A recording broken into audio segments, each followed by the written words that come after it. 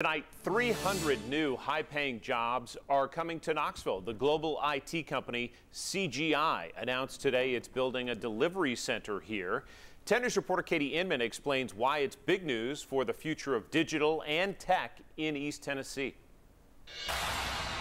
Knoxville is about to get a lot more techie.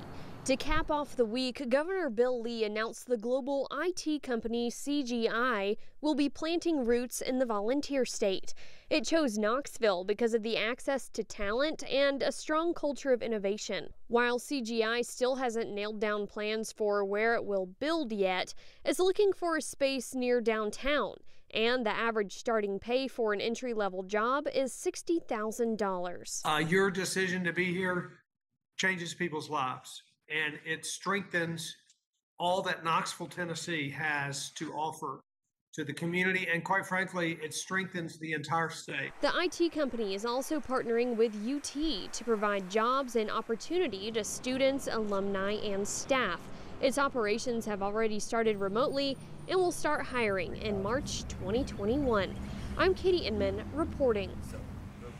And this will mark the company's 8th location in the U.S.